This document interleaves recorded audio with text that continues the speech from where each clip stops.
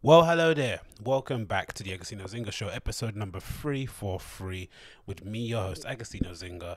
This is episode number 343. How you doing? How you feeling? Great, amazing. Last show, there was a bit of perspiration coming to the top of my head, so I decided to go a bit sleeveless this time to make sure that I don't sweat as I'm sitting here speaking into this little webcam of mine, and great microphone, right? Loving the mic, sounding pretty good. But what's new? What's new? Training, running, drinking tea as per the gamut, of these evening sessions, Nothing else has changed really, innit? Apart from that, everyone's going crazy about the off-white sale Jordan 4s that are meant to be coming out this weekend, right? The what those little teddy bear dunks coming out, those SBs everyone's getting. Grateful Dead, right? They're coming out as well on the weekend. Some bits and bobs with that. People are shocked that Supreme are doing a sale. That's interesting, right? Everyone's like, oh my gosh, Supreme's doing a sale. It's like, well, duh. There's a global pandemic going on at the moment, mate. Don't you see? Businesses are losing money. People are losing their homes.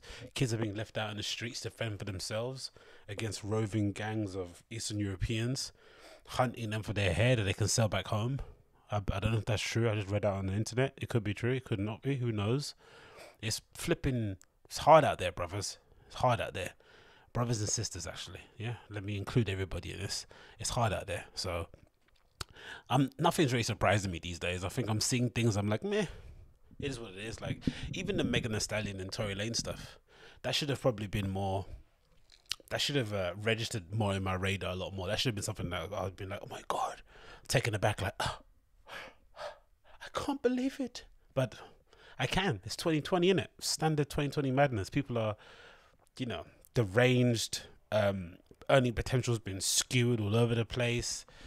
And I don't know, it's just it's all up in the air. I'm not surprised people are going a bit crazy and deciding to win an argument by shooting someone in the foot. Stuff happens, isn't it? I'll be interested to see how he survived that one, though. That's an interesting one. How do you survive shooting a girl in the foot if you're a public figure? I think in hip hop he'll be alright because it seems like you can't really get cancelled in hip hop. It's impossible really to get actually cancelled. It feels as if, like, especially if you have fans.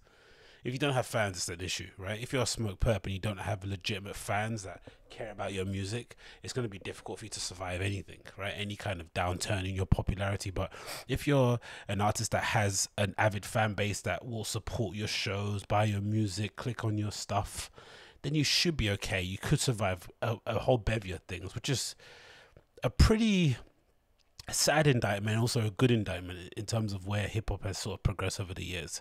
It's gotten to a point where, you know, where it's sort of self sufficient in that kind of extent, right? Even if you do get cancelled by a label, I'm sure an independent person will pick you up. Like, I was assuming Nick Cannon, he got dropped from, or is it NBC or Viacom, and then suddenly there's Diddy popping up saying, hey, come to Revolt. We can work something out over here. Do you know what I mean? There's someone always going to be willing to like, kind of bring you in. And even if even if they didn't have his own streaming network, there'd be somebody who has the decision making power or the, introduction into rooms power that can definitely make a change and apply that sort of, that finesse needed to take your career back on track again. But who knows? Let's see what happens. But anyway, before we get into all that good stuff, if it's your first time watching the show and you like what you hear, make sure you smash that like button, right? Also, make sure you follow me on socials. I'm on Instagram, instagram.com/AGOSTINHOZINGA. That's my full name, Agostinho Zinga. Search me on Instagram. Make sure you add me on there. Make sure you add me on Twitter too. Same handle, Agostinho Zinga, all one word. Add me on Twitter so let's connect and we can be friends, innit? We can exchange messages. You can like my pictures. I can like yours, all that good stuff. That kind of internet friend stuff. Oh, look, we're internet friends. You like mine, I like yours. I save yours to my bookmarks because I want to check your outfit, standard things. But yeah, do that and I'll be more than happy with your help in that matter. So many things to talk about, loads of things to get into. I want to get a bit centered here. Am I centered? I'm not really, am I? Let me see if I can get centered. There you go. Am I centered? And am I there? No, not really, doesn't matter. Loads of topics to get into, loads of things to run on in. So let's just dive on right deep into the topics at hand with you lovely people. Number one, we've got, what's this? That's kinda, oh yeah, this is pretty funny. I love a good public freak out. I think you guys have known this from the stuff that I've been posting on this channel, and I thought this is probably the best way to maybe, you know, break the ice on the show concerning everything that's going on around the world. Let's get a bit silly.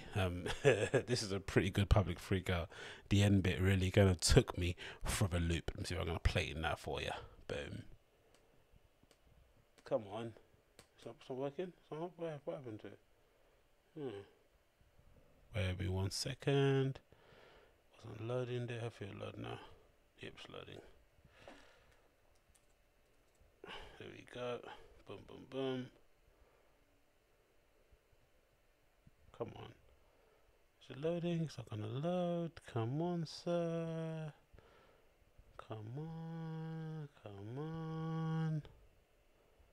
Still not loading. Nothing's happening. Ugh. I think I maybe got too many windows up in the background. Google Chrome takes up so much RAM. It's just frightening, man. You really have to watch the things that you've actually got open when you're using Chrome. It really is mad. Maddest site. You have, yeah, don't get me wrong, I have more than 20 tabs open at one time. You know, it is a problem that I have, but hey, I'm going to get to stuff later. Just let me run my programs and be able to watch videos. You know, don't mess up my flipping workflow. God damn it, guys. Where is it? Come on. Come on. Still loading. Giving me the rainbow wheel of death now. What's happened actually before we get into that? Oh, let's talk about United. United drew 1-1 West Ham today. Disappointed with the result.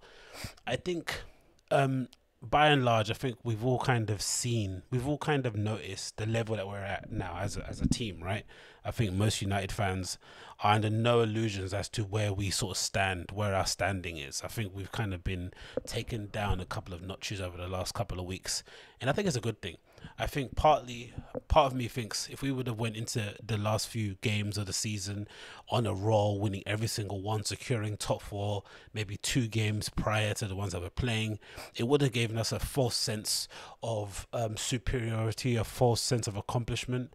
I think our fan base is still divided and really split as to what we actually need, and I think we need to come to some sort of common consensus that the team and the infrastructure isn't where it needs to be. Obviously, I'll talk a bit about it later, but for the game itself, we started off I think we started off okay. You knew what West Ham were going to do. They've been on a really good uptick since they've come back from since they've started since the restart. West Ham have played really well, that signing of the guy called Sionchek for midfield has been, you know, he's been a real revelation. Declan Rice has really upped his levels. Not sure if it's him growing his hair has really helped. And then of course Mikel Antonio up front, man. Like, he's never looked the best out wide. He's always kind of had a lot more heart and desire and athleticism, more so than he's got panache. But bloody hell, man, his ability to learn how to play like a number 9 in the last few weeks has been quite frightening. He's taken to it really well. Like, he does the pure basics, backs up into defenders, hold the ball up, knock it into the wings, run into the areas. He's done every finish from outside the area, headed goals, tap into the box. Like, it's really odd to find a player like him that's, you know, who showed, you know, who, for lack of a better phrase, was raw, quote unquote. Had obviously his attributes, really fast, really strong, incredible engine for that regard. How he is, right? He can get up and down that pitch a lot, and then he's been used in a number of positions for West Ham. But to play him up front, that was a real masterstroke from Moyes, who I've got absolutely no time for, right? David Moyes, but that was a really good move. So I was never expecting United to come and roll over West Ham. Do you know what I mean? I always knew it was going to be a tricky game. And we've obviously been, you know, I don't know if we're short on fitness, if the players are just tired or the pressure's getting to them, but we just don't look at the races at the moment. And it just started off that way. I guess the midfield didn't really get a handle on the game, which we essentially lost, especially when you're playing against a team that's sitting that deep. You need to get some sort of hand on the midfield in order to kind of stretch your position and move them around a bit on the pitch. We didn't do that. And then, you know, Sionchuk, that Declan Rice and I'd say Mark Noble completely took over. They gave us a lot of threats on the counter.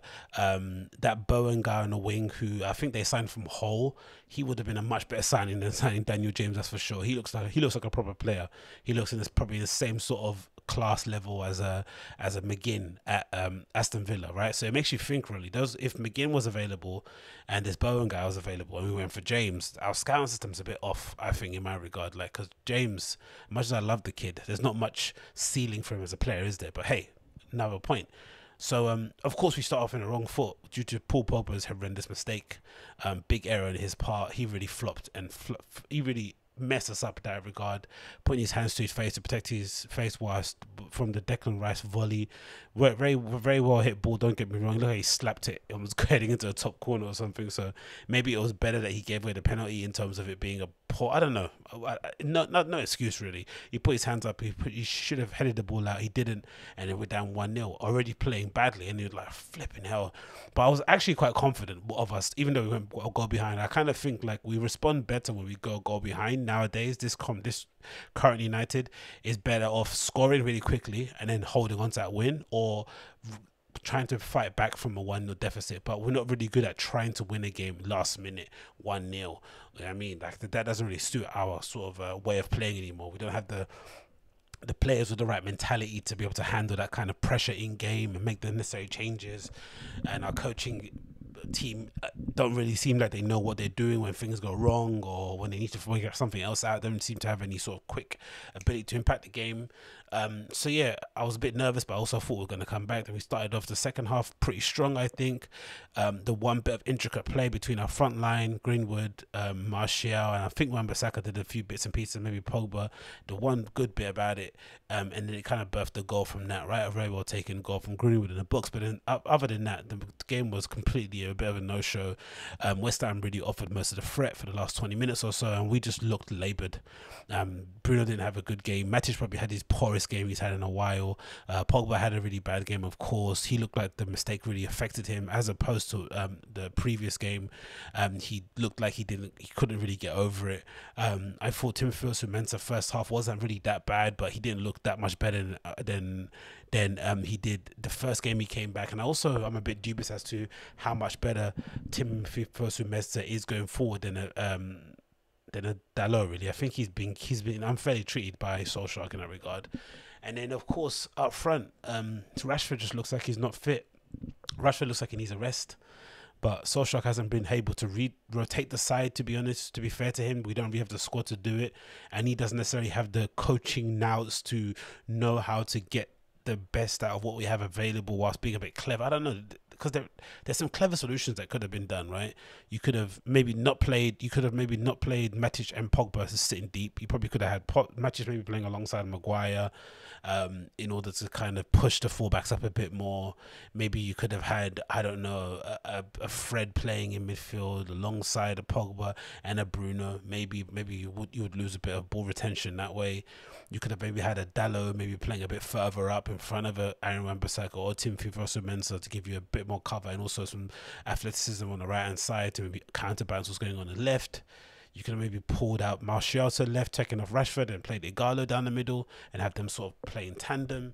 There were some solutions there, but I just feel like Solskjaer didn't really know what to do. And that's the one criticism I have with this current regime. I think obviously if we want to stick with Solskjaer, we're going to have to trust him and just give him money to just buy the best players that buy the players that he needs that fit his philosophy. So, that fit his philosophy.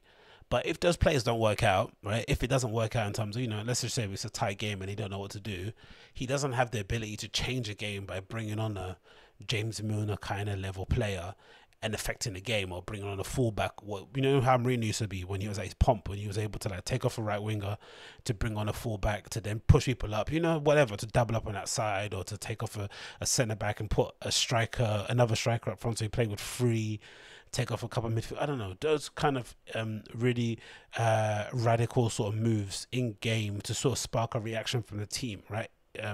Sometimes positive or negative.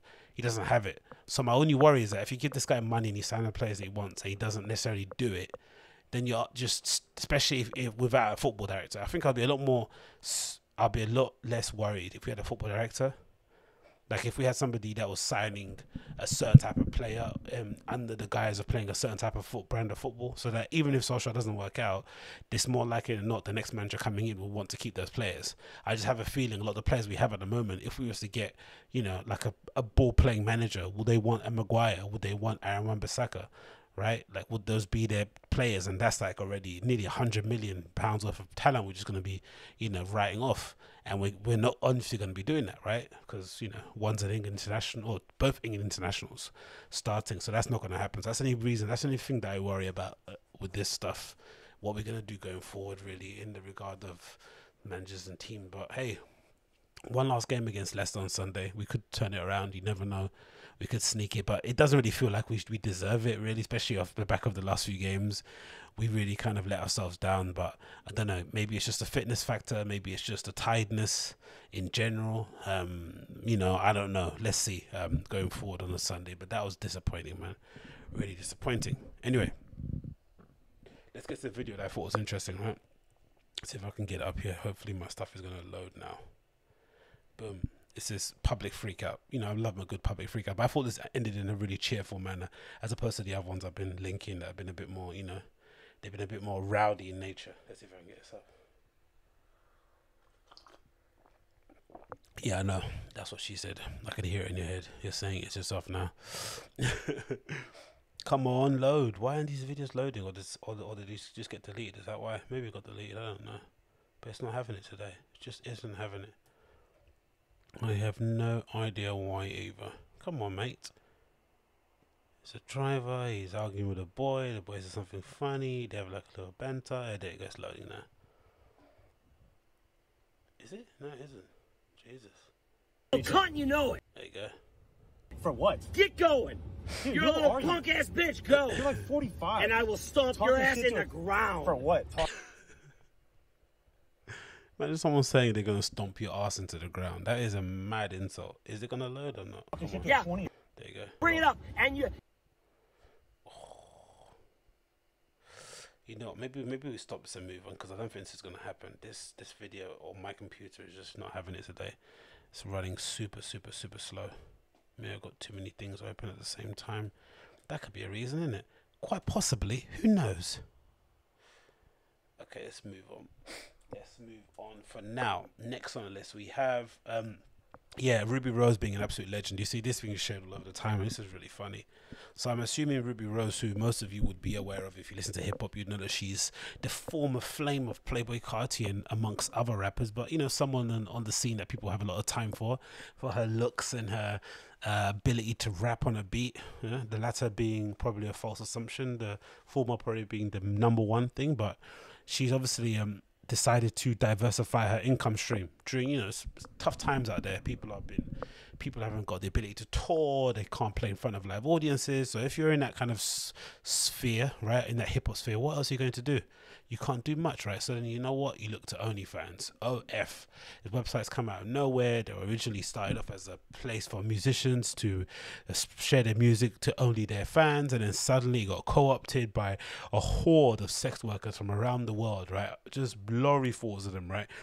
Huge ocean tankers full of just, you know, sex workers and, you know, yeah, all those people, right? They just took over OnlyFans, and they've now turned it into its own little ecosystem, right? Where these women are sort of boasting and gloating online that all their simp army have essentially allowed them to buy Rolls Royce convertibles in this case of Suki Hannah, or they've allowed them to buy homes, mansions, and houses like Safari and Erica Mena. So Rubi Rose is trying to follow in those lustrous footsteps, right? She's trying to show that, hey, I too can get that OnlyFans bucks, but somebody exposed her her skullduggery when it comes to it. This is a post from the old Twitter, and the user says the following. It's up on the screen. It says, "No, this is too funny. Rubi Rose really finessing us, right?" And there's a screenshot. The first screenshot is from Rubi Rose's Instagram profile, where she's doing a bit of cross platform marketing, right? She's obviously putting out some teaser content on Instagram and telling you guys that follow her on there, which is probably the place where she has the most followers. Hey, if you swipe up, you might be able to see me naked. She's got this really suggestive picture with her and her friend, and she's sort of like covered their bodies with a rose. You know, girls love roses and flowers. It's very suggestive where it's covering up her breastises and her bumbers, and maybe a bit of a JJ might be from a friend on the right. And you're thinking, wow, when you see that, you're like, you know what, Rubi Rose, I've always loved you. I've always thought you were cute. You were the funny laugh. I don't know, whatever you say to these girls online, you're like, I'm gonna swipe up and I'm gonna enter my debit card. But then imagine, to your surprise or to your horror, once you get notification on your OnlyFans, which I have no idea what it looks like, because I'm not one of those people that would ever do such a thing. I'm a born-again Christian. But if you do get a notification on your OnlyFans that alerts you of the tier that you've unlocked due to your acceptance, to your willingness actually to trade your money for skin, this is what you see on the next screen. You see this image? This is the image you see if you got that OnlyFans. She finessed everybody. She covered them up in the rose as if they were completely naked, but in fact, she'd done the best Photoshop job in the world. The best in the world. But then you look at it a bit closely, like, no, the Photoshop job was absolutely garbage. Look what she did to cover up the bra straps. If you zoom in a bit better, she covered them up with just a little bit of a couple brushstrokes on the old IG stories, I'm assuming, and a little bit more red here. It looks like she added a bit more red maybe on the rose. Yeah, she did. Yeah, look at that. She even colored in the rose. What a clever girl to cover up a bit of the left breastises. But what you actually get is this, just a couple of girls in lingerie. And that's a wild thing too, right? This picture, because back in the day, right, this would have been very suggestive. This would have really turned you on. You would have got off on this picture of Rubi Rose and her friend in some, I'd say, silk or lace lingerie. It would have sent you into ecstasy, right? You'd have been like, oh my god. But we've been so desensitized to seeing scantily clad, attractive women, especially girls that look like this. You know, they're 10 a penny. They're everywhere, right? They're sort of like, they're growing on trees, it seems like, in America, right? Every rapper's trying to pluck them off the little branches. Like, hey, come here, come into my sack, right? You know, no pun intended, but, you know, come into my little straw sack. Let me take you home to my family, right? Or let me leave my family for you. Yeah, in some cases. But now, this is like bottom feeder stuff. Who cares about a couple of girls in some bikinis? No one cares. No care in the world. But it's amazing that she's been able to finesse it. And I wonder how much that is, how much that costs this person to actually pay for. Because I imagine what your lowest tier would be $5. Maybe if you're a hot girl, you'd be like, nah, F that. I'm going straight to a $20 tier. That might be your actual tier. You start off at 20. And imagine the amount of people you are conning. Because that's what it is really. Finessing is one word, but essentially you're conning the people, right, into paying this. $15. Oh my God, it's $15 you paid. That is insane. But yeah, it's amazing to see though. As from an outsider, it's amazing to see girls being able to hustle or game the system in this way. And it seems like, you know, I'd assume the more attractive you are, the better it is for you, like everything in life. But it's also great to see girls of different kind of persuasions, different tastes, right, are able to succeed on there too. That's cool. That's bloody cool. But I wonder how many musicians are actually on there. People that, you know, kind of were the first the early adopters of the app. I wonder if they're still on there, like, hey guys, got a new tune out, acoustic cover of whatever song that's out at the moment, some Phoebe Bridges song that I've recently covered. Do you want to check it out? Like and subscribe. And then you've got to compete with this. So unfair, isn't it? So unfair. Oh, anyway, let's move on for that one. We got some mad news, absolute mad news about Pret A Manger, which I thought was interesting. This is a headline from the BBC. It says, Pret A Manger to shut 30 shops and cut 1,000 jobs. 30 shops and 1,000 jobs. And if you're not from the UK, Pret A Manger is like it's essentially, I don't know about the whole of UK, but I would say from my observation, it might be the #1 sort of like coffee chain in the UK. I remember reading somewhere that it's actually Costa, which surprised me because I don't see anybody actually going in them. But from what I know, from the places I've been working at, the place where you go pick up your coffee in the morning, a little croissant, maybe a baguette or something for lunch, salad, hot pockets, whatever stuff that you want to eat, usually you get it from there. It probably has the best range in food, I think, of the three. Starbucks, Costa, yeah, and maybe Eat. Maybe Eat will push the Pret A Manger close, but for the stuff I like, it has the best option. So you see them everywhere, especially the places I work in, right? Like the kind of startup, designy, fashiony sort of world, marketing places. They're usually located in areas where there's a lot of Pret A Mangers, right? So it's kind of the metropolitan hotspots where the trains and buses are connected. So you honestly could, you could chuck a stone and hit a Pret A Manger. They're literally everywhere, and they're fairly easy to navigate. Really, cool business model. The actual experience of shopping in there is really blissful, right? They have this incentive where I don't know what it is, if whether or not they give the staff time off or they give them an extra £1 on their wage if they get a good report. But whatever it is, whenever you walk to the Pret A Manger, you always greet it with a smile. People are always happy to see you, and they're going above and beyond. Sometimes if you're lucky, you can get a free coffee or two. So it's always a good experience. So to hear that COVID is impacting this business this badly, where they're having to close 30 shops and cut 1,000 jobs, that means that we're living in a whole entire new world that people haven't necessarily fully come to grips with. I've slowly accepted where we're at now. I've come to fully believe, I've come to fully accept that, my industry, being able to go and DJ in places, the electronic music scene, dance music, won't be back until next year. Like, maybe if that, right? I fully accepted I probably won't have another gig until that time, right? There might be the odd warehouse party or illegal house rave somewhere around places, but in terms of actually going to a nightclub, that's off my bucket list until next year. Just have to accept it. But to see businesses like Pret A Manger that essentially, feeding the workforce of the UK for large in certain cities, have to close up shop is frightening. But it's also an indication of just how different the landscape is in terms of workplaces, right? Loads of offices are closed. They're allowing people to work from home, or they're setting up satellite offices for like middle management people to come in. It's really changed everything. So all these places that were really dependent, because it's a kind of a throwback in that respect, right? You obviously can order online with Deliveroo and maybe with their own app nowadays, but Pret A Manger really does rely on foot traffic, right? It's a bit of a throwback in that respect. Like, it doesn't really have an online store that works the same way. Most of its money comes from its actual brick and mortar store. So to see it close is like, whew. Let's quickly read a bit of it from BBC. It says, sandwiches chain Pret A Manger is to close 30 outlets and expected to cut 1,000 jobs after other shops as part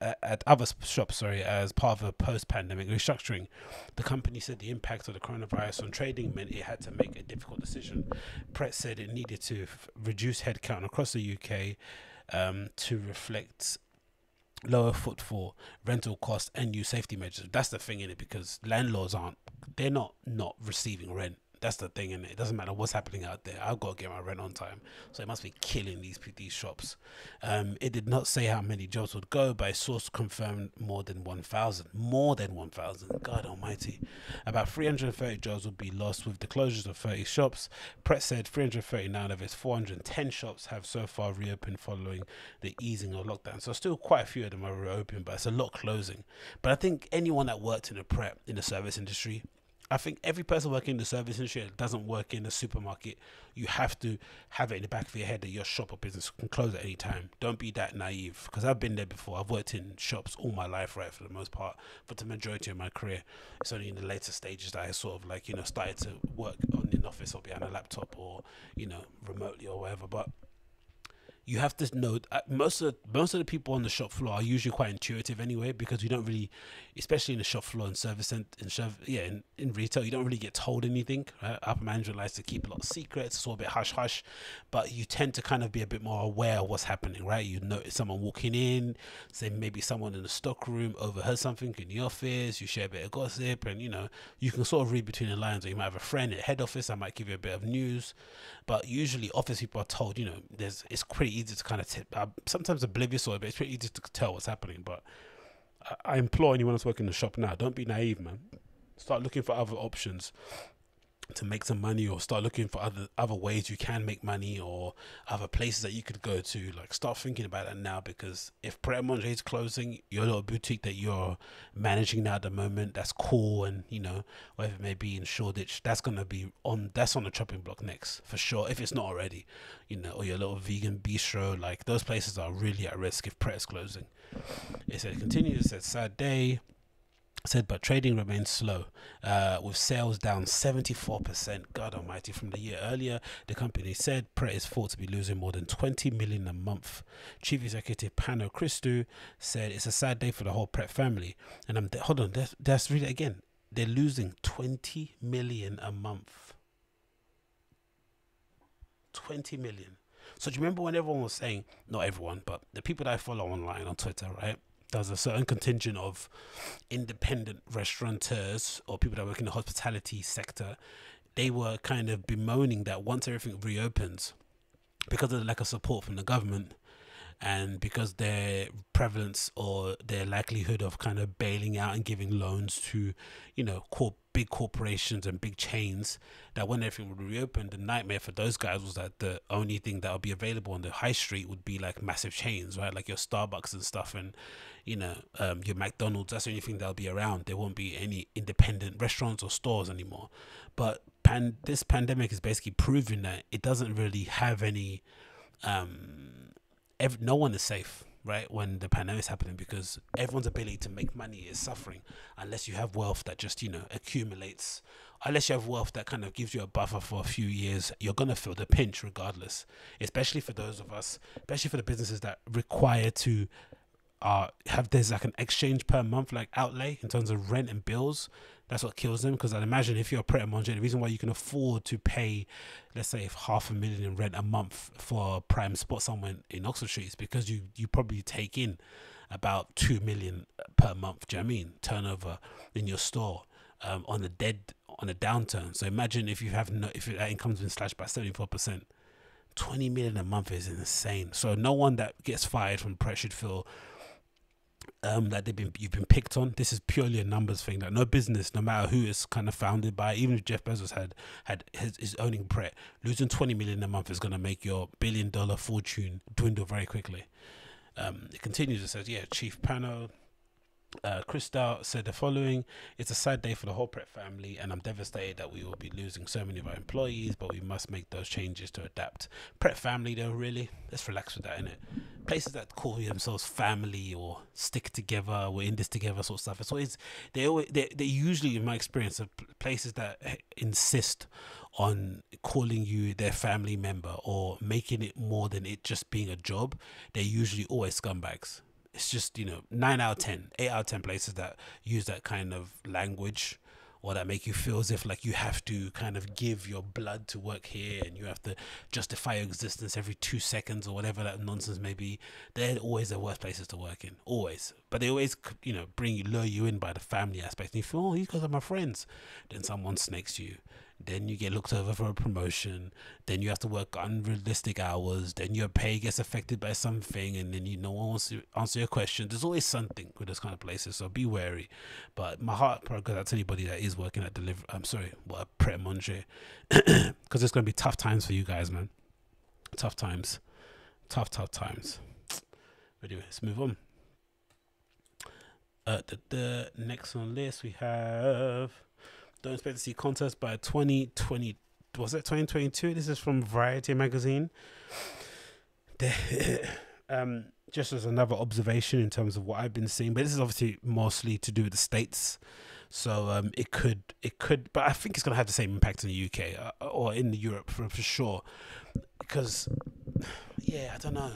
It depends, innit? The major markets like Italy, Germany, France, Spain, and the UK will probably all open up the same time in terms of allowing people to party in confined spaces, because so far the only place that's really open that's allowing people to rave is like no, places in Madrid. Actually, I've seen this place called Black Works Club has had people DJing there. There's obviously that place in Switzerland that everyone's DJing in at the moment in Zurich. That's a place that's popping up. But for the most part, I'd imagine the major markets will try and coordinate their opening times. Maybe I would imagine so. That make more sense. Or they would be in a position where they can allow free travel between them, right? So if you're a German, you want to go to a UK festival, you'd be able to kind of come in and not have to quarantine.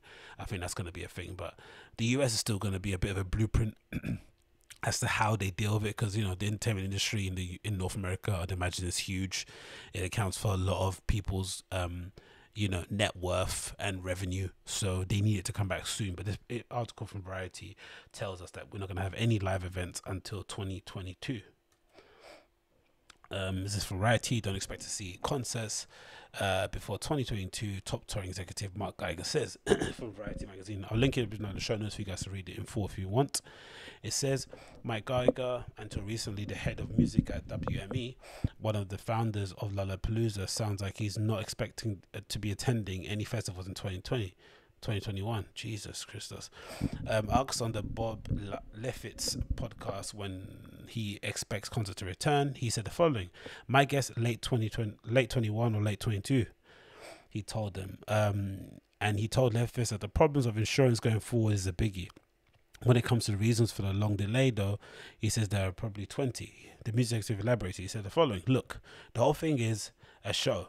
Whether it's testing or it's in the government, it's too infinite of a well to go down. Okay, but in my humble opinion, it's going to be 22.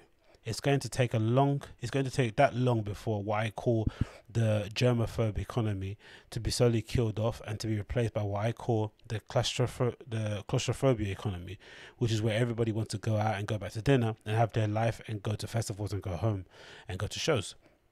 My instinct is that that's just going to take a while, because as you can see, there's super spreader events, sports shows, festivals, and anything in the classroom ain't going to do well while the virus is still present."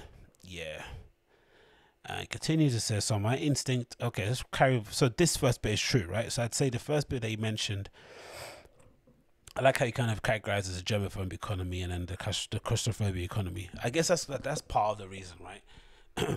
Let's say we get over the virus straight away in the next couple of weeks or a couple of months. You're still going to have to convince a whole load of people that you've frightened to death via your 24/7 access to news that, you know, that this virus is going to see through their windows and, you know, suffocate their family at night whilst they sleep. You're going to have to convince those people to go out, that it's safe to go back out again. Sorry. That's going to take a lot of time, a lot of patience, a lot of effort, a lot of TV adverts and billboards and stuff, right? And then once you do that, you have to then hope the venues and places that people can go to shows to see and for artists to go and perform at, you got to hope they're still around. It's just it's up in the air. And I'd assume once everything opens, with a lack of places to go and perform at, they're going to be all heavily contested, right? So you're going to have the same big conglomerates that were controlling everything before, you know, having a monopoly on all the venues, because they're the ones that are backed by big corporations and they're supported by loans, and all the independent spots that, you know, where people kind of get their start, where, you know, most of the infrastructure for the actual scene is laid, they're going to be completely left on their ass. So that's the issue at hand. So it really is just like a cure or bust. If there isn't a cure or vaccine, everyone's effed. It continues, it says, so my instinct is that the world has a very long forced timeout.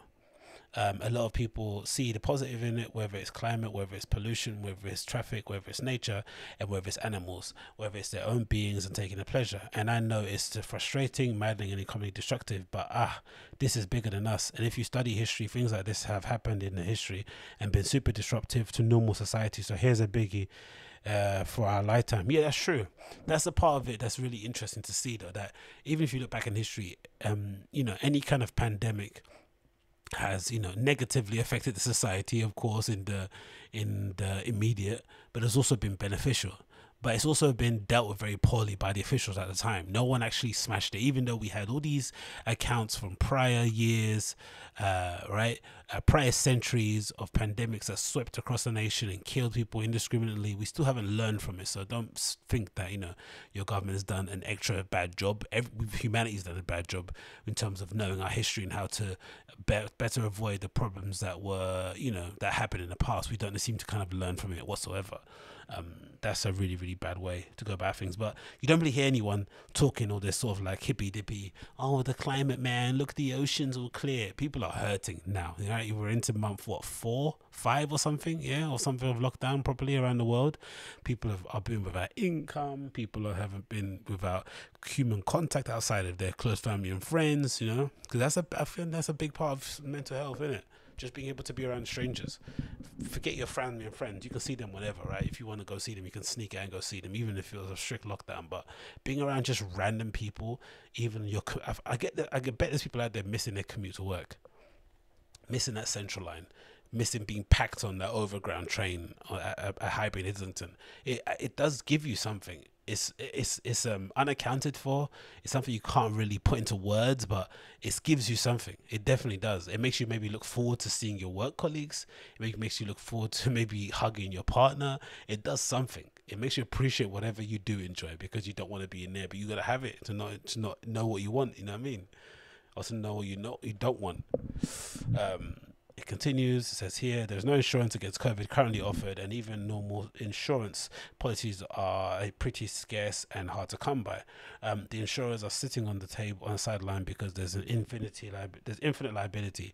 There's, hey, I got COVID and this and that. How do you prove it, etc.? I think the biggest companies can maybe self-insure and they can start. Everybody else has to wait till the insurance industry feels good. So that's one of the many roadblocks in the way of restarting the vibrant economy that got shut down. So there's probably 20 reasons insurance is a biggie, and I don't know when that comes back either. So that's a very good point. I think that's something I remember saying in the beginning, where I thought, when we first went into lockdown, my assumption was that, okay, we're going to see loads of really cool random kind of DIY promoters start up and start putting on events and take us back to the old school days of rave in the 80s and stuff, right? I thought it was going to be amazing, right? Because I also assumed that if the virus, I assumed that clubs wouldn't reopen because the insurance companies wouldn't be willing to write it off and, you know, accept liability, especially with the virus still looming. But independent DIY, you know, sort of illegal promoters could do that because, you know, they're not abiding by the rules. But then as time goes on, you're thinking to yourself, even those independent DIY promoters, would you really want to have your name attached to an illegal party that went awry, where somebody had COVID or got COVID or was spread to somebody? You wouldn't want to be part of that, would you? You definitely wouldn't. So it's a very uncertain time, right? People want to get out and have some sort of contact and be around strangers, especially for me, right, being an avid fan of the dance electronic music space or the dance music space, techno scene, whatever. But you just have to give it time. You just have to wait, be patient, and just don't see it as a rush in it. That kind of rush to go out is going to just put us into more bother. But it's interesting to see this an insider kind of echo a lot of the thoughts I've been thinking, and also kind of, you know, let's talk about, you know, the idea that it's not going to be back until next year. So, you know, anyone trying to save their summer, unfortunately, your summer's completely finished, my dears. It's completely finished. Let's move on. What's what I want to talk about on here that I thought was interesting. Let's talk about Kanye. So Kanye's had another breakdown. I don't know. Maybe it's you guys, right? Maybe it's just me. Maybe I don't really know what I'm talking about and I'm being insensitive, but I found it very difficult to care about this sort of outbreaks that he's been having and mental breakthroughs or whatever they may be. And this is coming from an avid Kanye West fan, right? I've always been a big fan of his artistry. I think more so. I think he is a truest form of an artist on that level, right? He gets to do exactly what he wants. He beats to his own drum. He is the consummate perfectionist. He pushes boundaries. Every single one of his albums, you know, even from Through the Wire upwards, you could say none of them sound the same, right? They all come completely different.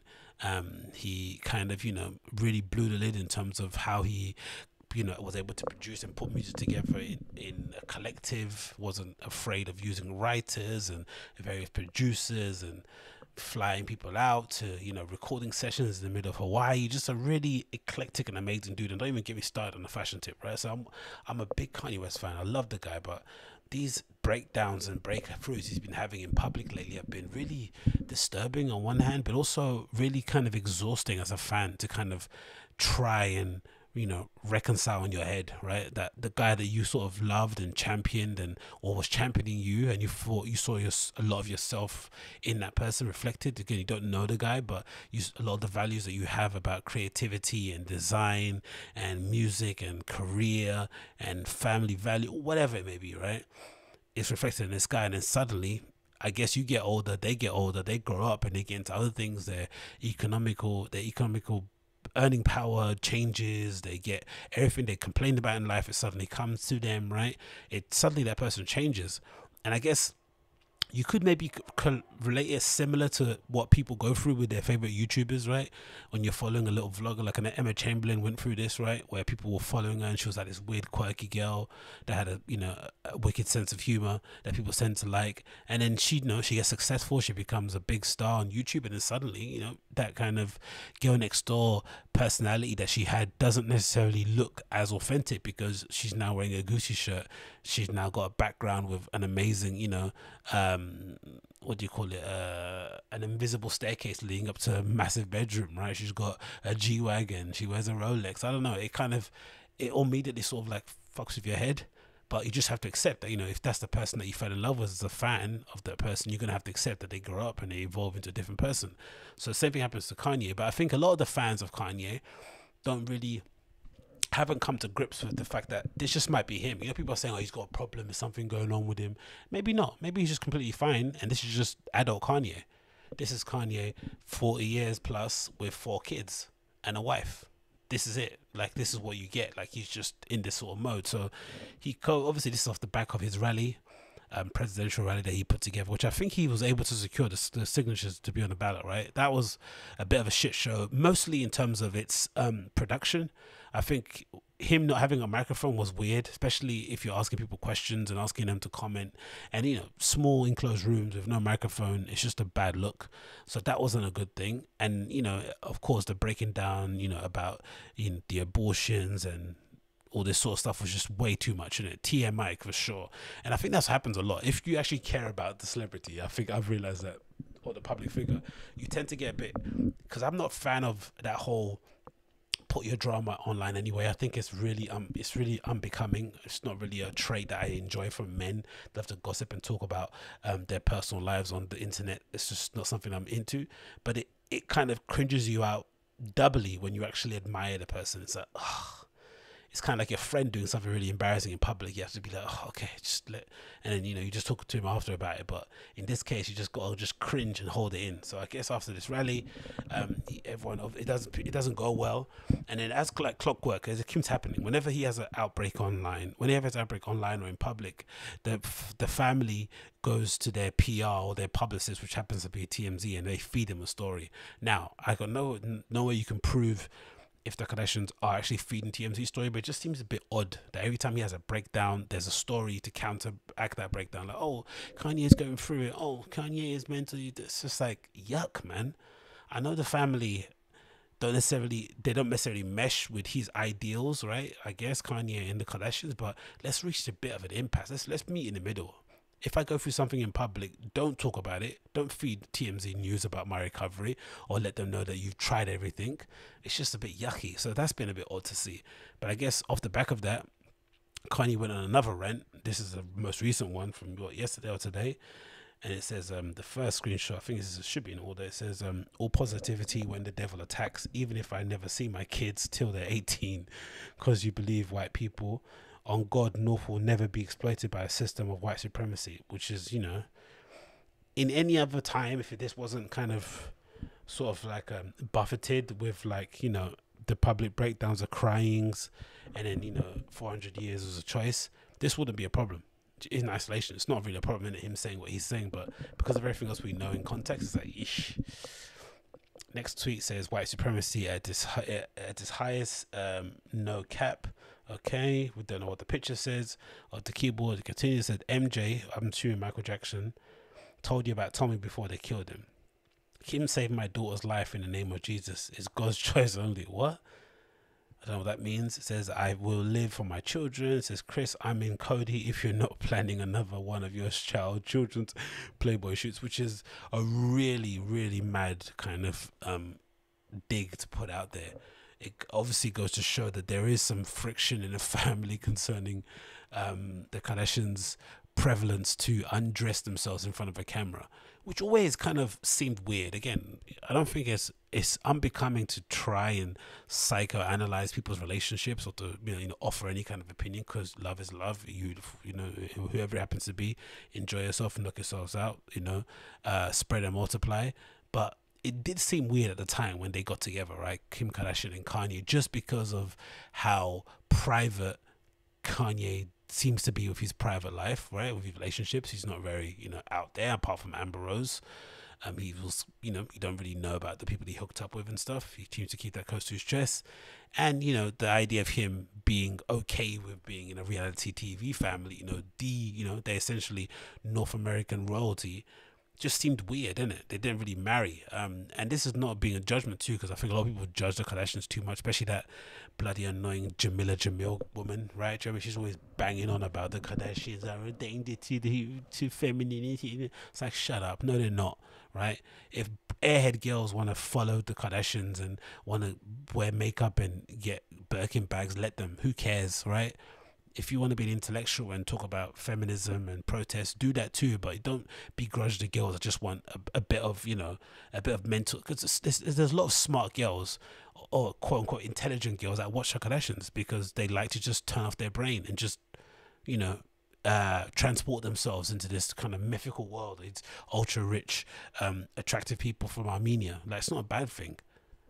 It's just weird. So I just thought it was strange anyway, in general, the marrying. So maybe this is a reflection of like, hey, he has an issue with Playboy.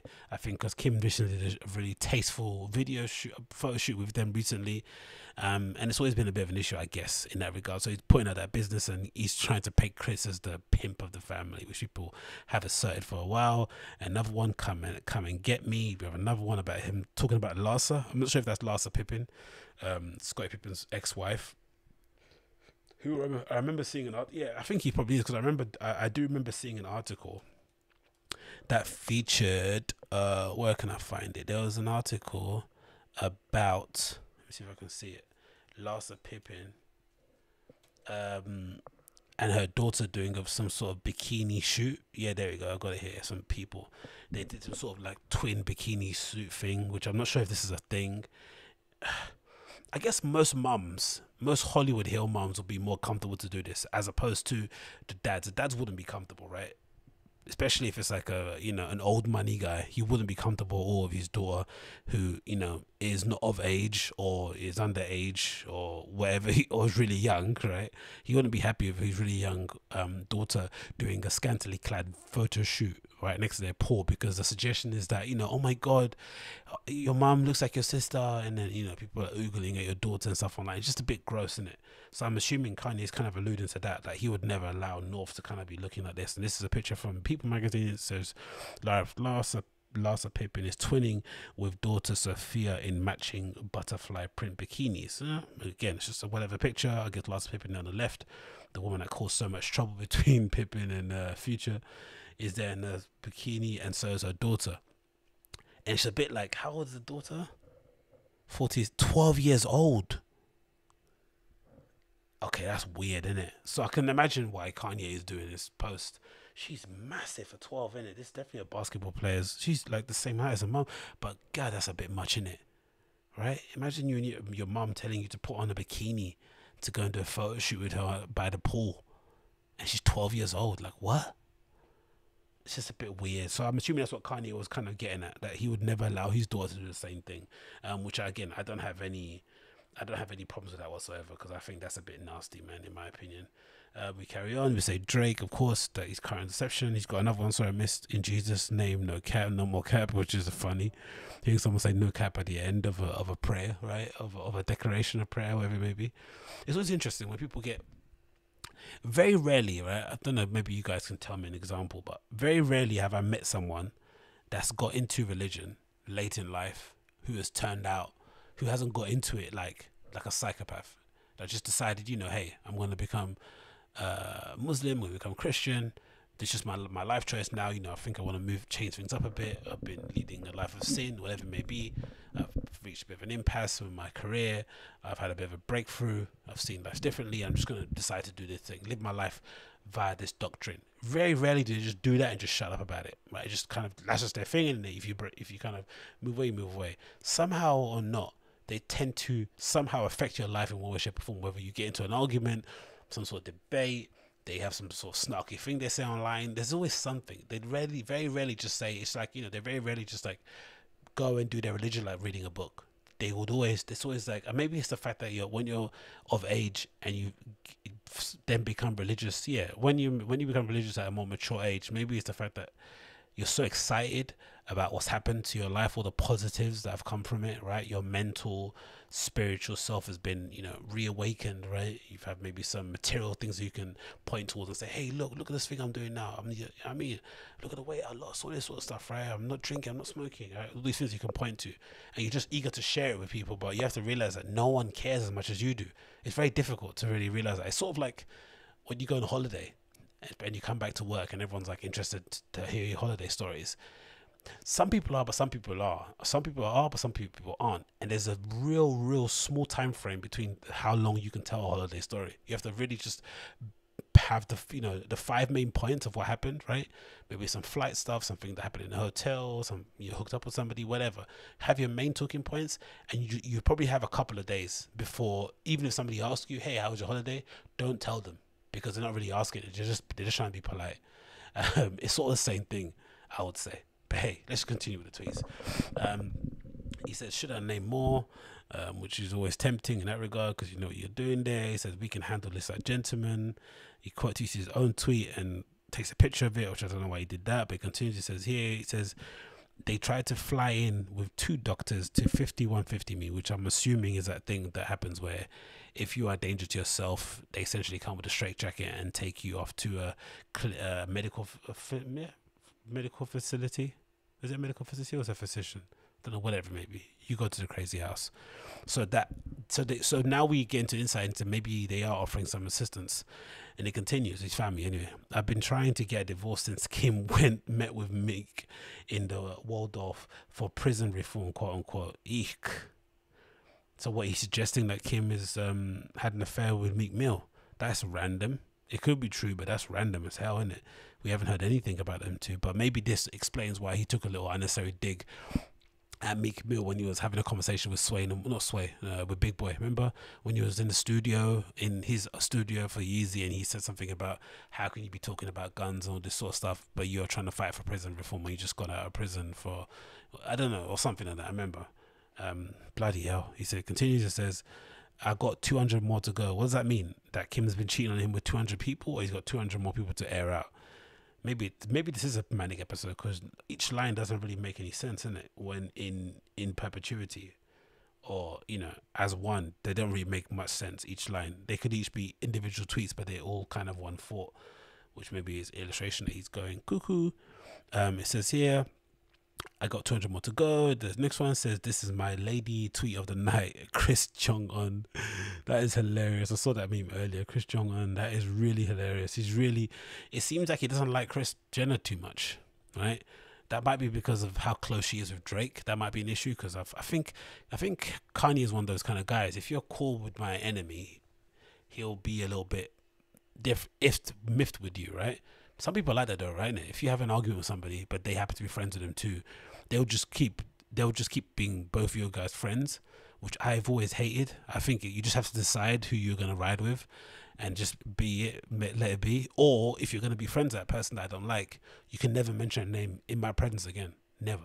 Which is very difficult, right? Because it's gonna make it awkward, because you're gonna have to think about everything you say. Yeah. And the next one, this is Lil Baby, my favorite rapper, but won't do a song with me, which is super funny to imagine if that's true. Lil Baby is a new rapper in the scene, refuses to do a song with Kanye because he's too much drama. How the tables have turned. And that's what I think is indicative of just how little these, because again, don't get me wrong, he deleted them all, but this shows how little these tweets really resonate with people. Because I think a Kanye of old, the Kanye of maybe 2018, maybe even a couple of years prior to that, he would have broke the internet with this stuff. And again, don't get me wrong, it is causing some, maybe it's because of COVID, we've got real life issues happening. People are not that bothered, but it feels as if no one really cares that much. And maybe that goes to show that, you know, a person like Lil Baby doesn't necessarily have the same reverence for a Kanye than the generation that came before him, which might be mine. Do you know what I mean? They're a bit like, this guy's a nutcase, he's a headache, you know what I mean? Allow it. And it continues, it says here, it says, Meek is my man and was respectful. That's my dog. Kim was out of line. Again, throwing his wife under the bus. Jesus. I'm worth $5 billion and more than that though. Christ. But y'all ain't listened to MJ and now y'all believe them. I don't know what that means. He says, Chris and Kim put out a statement without my approval, which I've always said, I think they are feeding TMZ news, which I don't think is good. For family unity or harmony. Again, I don't know, maybe that's the way they deal with stuff. They kind of use TMZ as their unofficial publicist, but it's just a bit weird, I think, especially if your husband's going through something in real time. You know what I mean? It's like, just deal with that behind closed doors. Well, but what do I know? It says, it continues, it says, Chris and Kim put out a statement without my approval. That's not what a wife should do. He says white supremacy at the end. Eesh. He says the future white. He's the future white president. That would be funny, innit? If he did like a Dave Chappelle skit and came out covered in talcum powder and said, "Do you like me now?" I mean, that would be super jokes. So that was that. And then I think Kim's actually responded. Actually, that's been the update since I've actually spoken about it, with a response, basically throwing some coal or throwing some dampening the flames of, the family are throwing him under the bus. They don't care about him because I think Van Lathan said it actually the other day, innit? Or just today actually. Van Lathan said this. See if I can find the Van Lathan one before we go there. Van Lathan said something about Kanye. Van Lathan, right? Kanye. What do you say? Obviously Van hasn't got that much time for Kanye, as he's proven with that video clip that went viral from him at TMZ. But he said something else. He said the Kardashians don't care about Kanye. This is from 2 Quarter blog. I'll put it up on the screen. You can hear it. Right before we got on this podcast, there was an article in People magazine that said that the family again is concerned. And I don't believe that they're concerned. I don't think they give a I don't fuck. either. That's another topic too. I want right to talk away. about. I am putting it out there right now. Kim Kardashian, Khloe Kardashian, Kourtney Kardashian, Rob Kardashian, Kris Jenner. Name all the names. You don't give a fuck about Kanye West. I'm telling you right now. I'm asserting it. I'm not in y'all house. Y'all don't give a fuck about Kanye West. No fucking way. And you can't make me believe that. No, I don't believe it. I'm just telling you what the article said. I agree with you actually 100% because there is no way that my husband would be out here making a fool of himself on such a public platform and I'm just sitting at home posting pictures on my Instagram and stories like everything is okay in the world. That's the bit that gets annoyed me a little bit. I think there is a bit of that kind of like, oh, if you only married a black woman thing going on, which I don't really get. I don't know. It's just strange to suggest that somehow a black woman would have him under control. Kanye's acting out, and he's obviously acting out maybe because his brain's broken, maybe because he's actually going through stuff, like just in turn of growing up as a person, as an adult, coming to accept his position in society. And wealth does a weird thing to you too, I'd imagine, especially when you amass the kind of wealth he has in a short period of time, right? When you become a self-made billionaire, it must do something to your head as well. It must not be the most healthiest thing, having corporate sponsorships kind of pull you and pushing you in different directions. A really young family, all of a sudden out of nowhere, he had one kid, had no kids, and suddenly he's got 4. That must be a real headache to deal with, and he might be genuinely suffering from some kind of mental disease or illness that we have no idea about. That's not for us to try and figure out, but from what we know he's been clinically diagnosed with bipolar, so that isn't a fun time, I'd imagine, right? Having to deal with that in a public eye. But to suggest that a black woman's going to hold him down is, come on, that's insane. Like, what does that even mean? He could just be an adult refusing to get help. I don't think it's indicative, and again, maybe that's why we put too much onus on that. If somebody's tweet, saying something else online, that means they're not thinking about the issue. Maybe they are. Maybe to get out of thinking about it too much, and because you're living it every single day, because that person's your husband and the father of your children, you just want to post a picture just to kind of let off some steam. I don't know. It's the new world, and people do that all the time. Do you think because, I don't know, people think as if like, a family member of yours dies, God forbid, or something, that you're not going to be on your smartphone liking pictures or going through Twitter. You're still going to be doing that. Doesn't mean you're not thinking about a person that just passed away.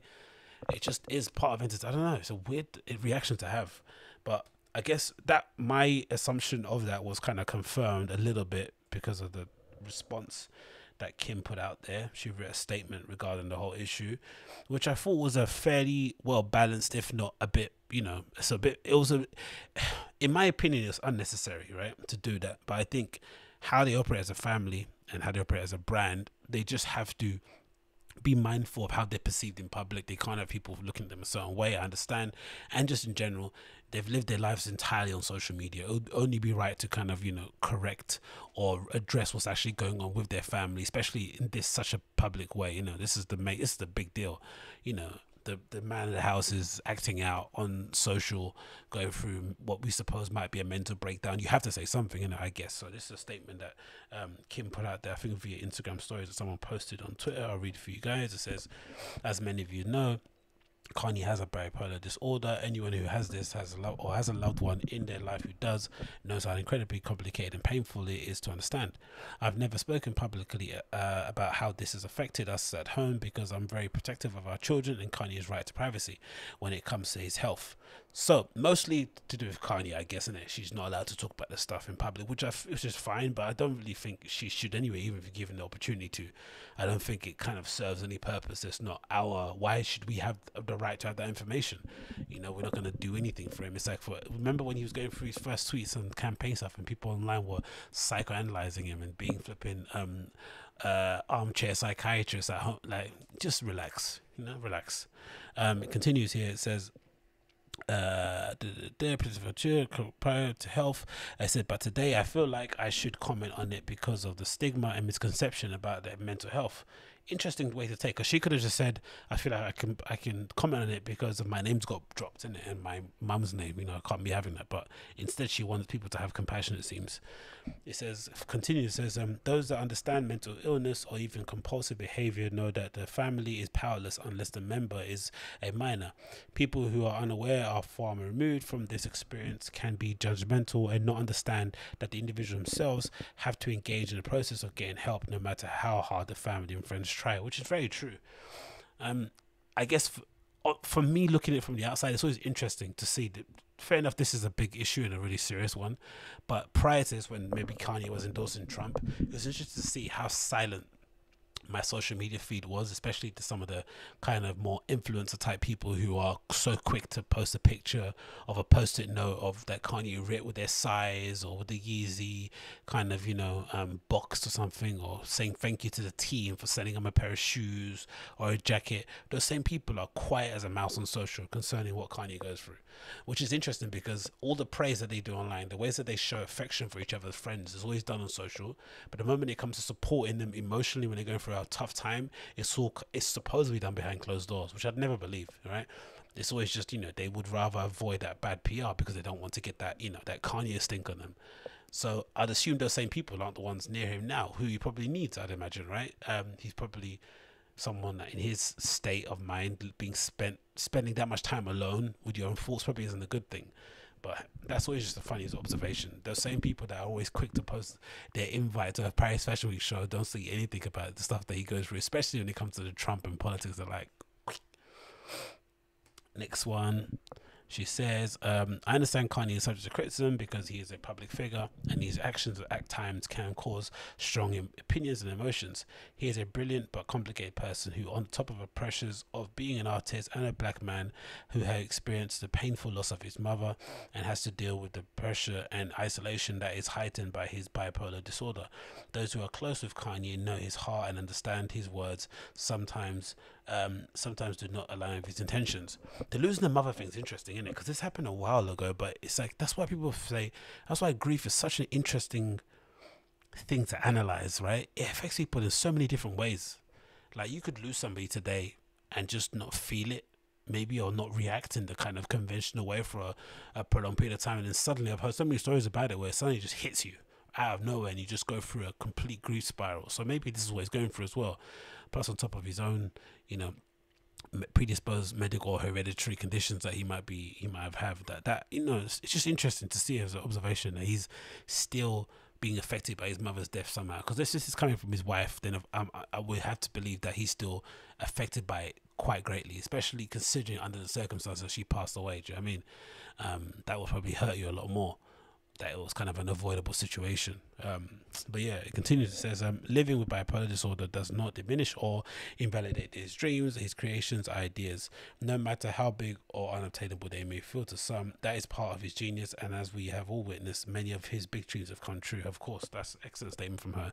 She's a real ride or die woman, isn't it? That's what one thing about the Kardashians, they can be annoying to look at, as you know, to kind of to analyze, right, as one of the kind of hindrances to society nowadays, right? They're probably everything that most people claim they hate, but I think they serve a lot of good in society, in that they are exactly what they say on the tin. They accurately represent that vapid, materialistic lifestyle in LA or in Hollywood or any kind of glitzy place that you might live in or might aspire to go to. But they also maintain this real core of family values. Everything is centered around the family. You know, in some cases, like, you know, Khloe Kardashian and Tristan, it can seem a bit weird that they kind of go through this on-off thing. You know, Kourtney has her stuff that happens, Rob has his, but they always keep this core of like, let's hold everything is done with the family's best interest, or everything's done in order to keep the family tight and close. And you know, they can come to blows sometimes on TV and still be closer than most families are out there. So that's great to see. So I think that's a good thing, and just in general, being able to, because I think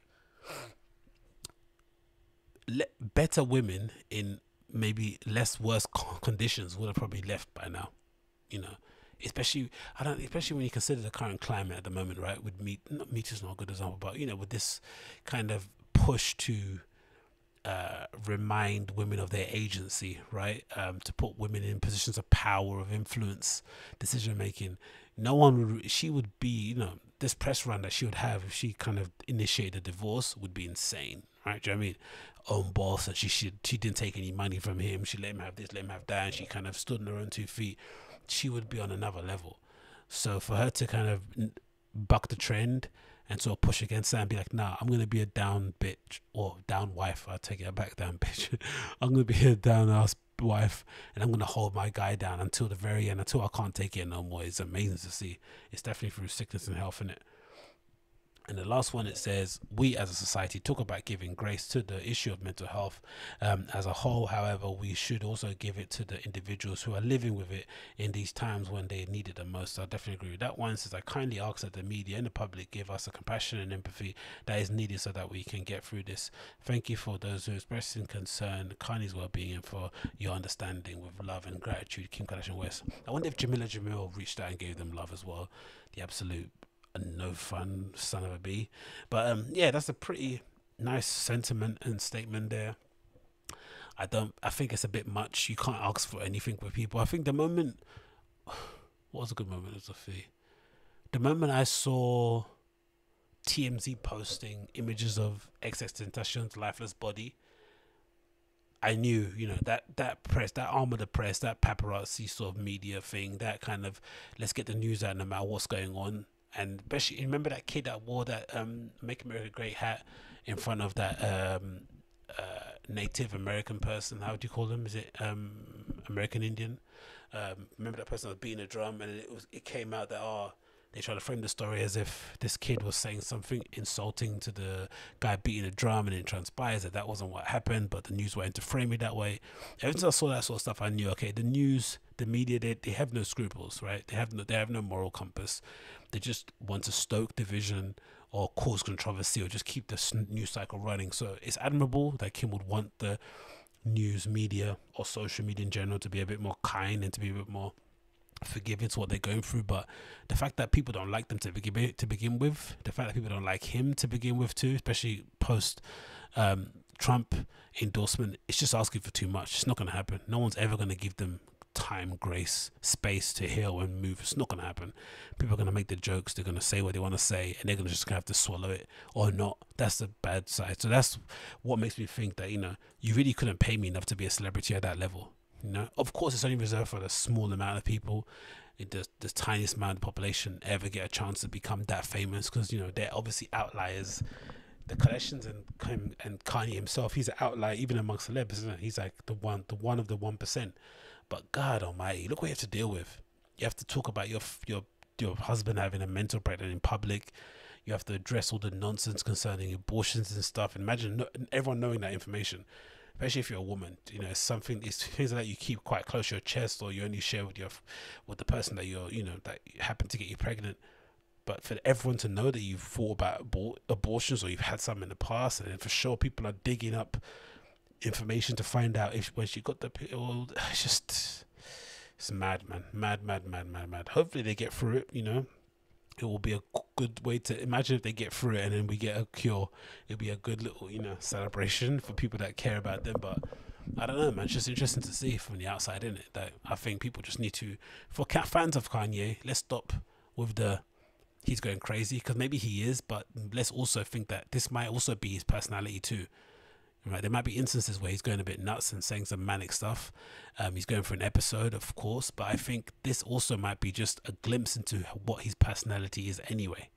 Sedated or not, he might just be this guy who's a bit of a free thinker, as he says, right? And backs who he wants, and thinks slavery was a choice, and doesn't rate Harriet Tubman. Oh, absolute madman. But yeah, let's hope he gets better, innit? Let's hope he gets better. Anyway, that's an hour of the Agostinho Zinga show. Thank you so much for tuning in. As per usual, it's been a pleasure to have you here. If it's your first time listening, of course, make sure you smash that like button, hit subscribe down below, and leave me a comment if you have anything to share. If you want to also do me a favor and, make sure you follow me on the socials, Instagram and Twitter. You'll find the links to my profiles and show note descriptions. But until then, I'll see you guys very, very soon. Take care, be safe, and I don't know, just hug your close family and friends. You never know, you might not see them again. But yeah, anyway, take care, be safe, love you guys, easy.